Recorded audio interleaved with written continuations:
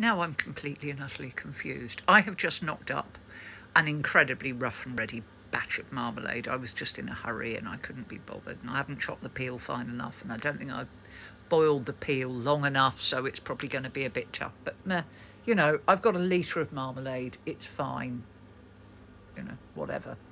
It's easy enough to make. However, I found it really interesting because while I was waiting for it to boil, and oddly it seemed to come to set long before jam temperature on the thermometer, we'll find out that one as well, I thought, you know, I wonder if marmalade, what nutritional benefit marmalade has got. Because it's made with oranges, and I know sometimes the vitamins persevere when they're done hot enough. That'd be really interesting. I'll go and look that up.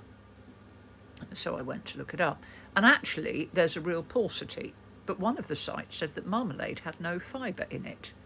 And I'm looking at my marmalade, which has got a lot of fibre in it because it's got a kilo of chopped up oranges in it.